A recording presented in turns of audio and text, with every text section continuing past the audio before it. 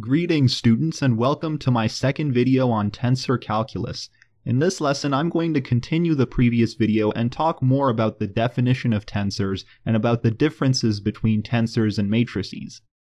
If you recall the previous video, I left off with this definition of the tensor, but I didn't really talk about the transformation rules in this definition.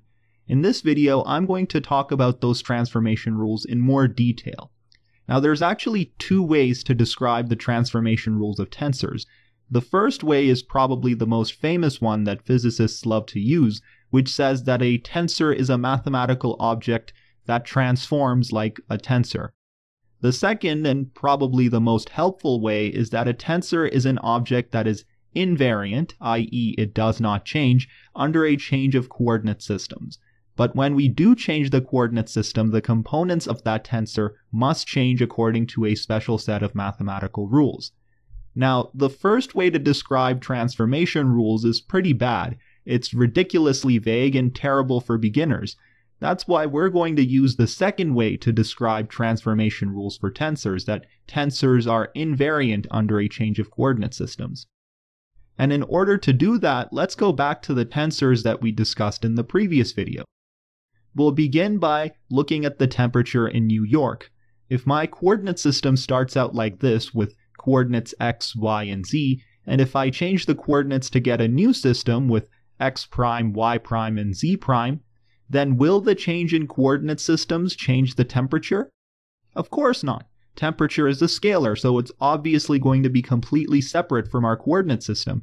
No matter what coordinate system we use to measure position, the temperature in New York will stay the same, whether I have this primed coordinate system, the old coordinate system, or any other coordinate system.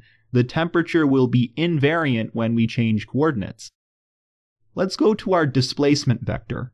Recall that this vector represented the displacement from the JFK airport, point A, to the Empire State Building, point B. Now, I originally drew my xyz coordinate system like this, which meant that the displacement vector could be described as the sum of three components, negative 19i plus 12j plus 0.45k. But what happens if I change my coordinate system to x prime, y prime, and z prime like this? Well, my displacement in the new coordinate system will change. It'll become more like 22.4i prime plus 0j prime minus 0.45k prime, where I prime, j prime, and k prime are the unit vectors in the new primed coordinates. So changing the coordinates does change the way that I end up writing the vector, but does it change the vector itself? Well, no, the vector still points from A to B even under this coordinate change. In fact, no matter what new coordinate system we adopt, the vector will continue to point from A to B. The vector itself will not change under a coordinate transformation. So if I change my coordinate system, if I change the way my axes are oriented, that's not going to change the fact that the vector points from A to B. A and B are still fixed where they are no matter how I rotate or translate my axes. So it would be accurate to say that the vector is invariant when we change coordinate systems. It does not change when we change coordinates. Again, a coordinate transformation does change the way we write the vector in the new coordinate system, but it does not change the vector itself. Let's go now to our stress tensor, our rank 2 tensor. This stress tensor has to do with the stresses that act on the steel beam and cause it to deform in certain ways. Now last time I used the xyz coordinate system to write an expression for the stress tensor P. Suppose now that this time I make a new x prime, y prime, z prime coordinate system, and the expression for my stress tensor now becomes P prime. Now the question is, if my stress tensor P, if my old stress tensor P deforms the beam in a certain way, will my new stress tensor P prime under the different coordinate system deform the beam differently? No, of course not, because the deforming forces that are being exerted on the various surfaces inside the beam don't change the way they deform the beam when you transform the coordinate system. In fact, the change in coordinates has nothing to do with how the beam deforms. They're completely unrelated to each other. The manner by which I write those forces, the manner by which I represent the stress tensor and its component, that will change, but the stress tensor itself will intrinsically remain the same in terms of how it acts on the beam. So once again, a change of coordinates does not change my stress tensor. Okay, so how can we intuitively picture what happens to a tensor when we change coordinate systems?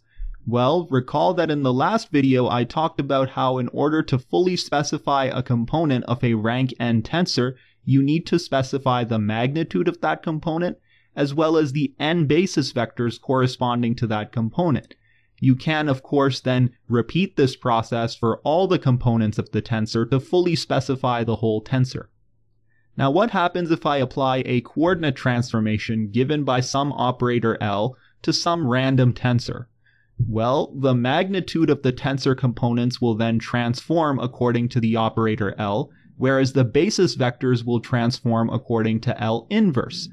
So in the end, what ends up happening is that when you specify the tensor in the new coordinate system, you once again combine the magnitude of the components, transformed by L, and the basis vectors, transformed by L inverse. And when you combine them, the effects of L and L inverse end up canceling, and the full tensor that you end up with in the new coordinate system is the same as the tensor you had in the old coordinate system.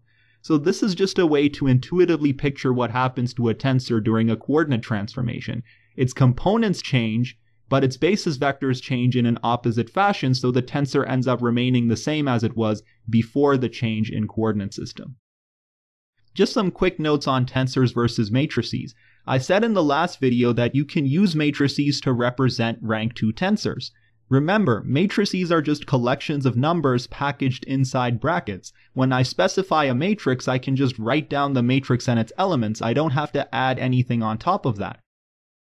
But when I specify a tensor, I can't just write down A, B, C, D and be done with it. I need to specify the coordinate system, the components, and the basis vectors that each of those components correspond to. So in that sense, a tensor is much more than a matrix. A tensor requires more detailed specification, and it also has these transformation properties where it's invariant under a change of coordinate systems. It has physical significance. A matrix, however, is not defined according to these properties. It's just a collection of numbers. Anyway, that should do it for the lesson. I didn't really go too much into the mathematical formulas for tensor transformation, because in order to do that, I need to talk about Einstein notation first, and that's what I'll do in the next video. I'd like to thank the following patrons for supporting me at the $5 level or higher. I've linked my social media pages in the description for you to check out. And if you enjoyed the video, feel free to like and subscribe. This is the Faculty of Khan, signing out.